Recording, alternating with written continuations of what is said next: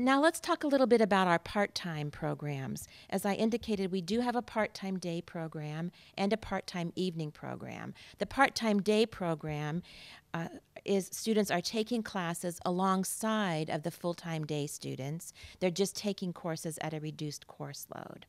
The part-time evening program is a relatively small program. We had 50 new students in our entering class this fall.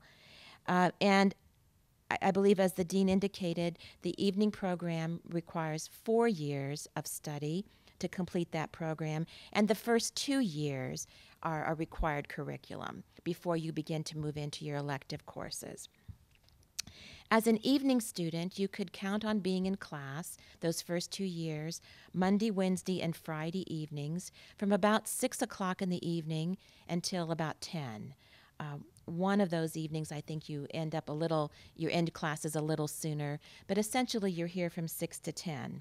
That first summer, unlike the day students, is required for our evening students. And summers after that first summer are optional.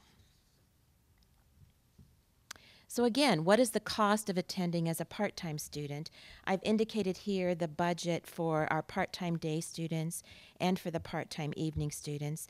The tuition rate is obviously the same, and this year it is $1,147 a credit hour. Our part-time day students take about 18 hours per academic year. Our part-time evening students are taking 19 credits. Again, you'll see an allowance for books and supplies, and then the living expense component is the same whether you're full-time or part-time. But that gives you an idea of the total cost of attendance.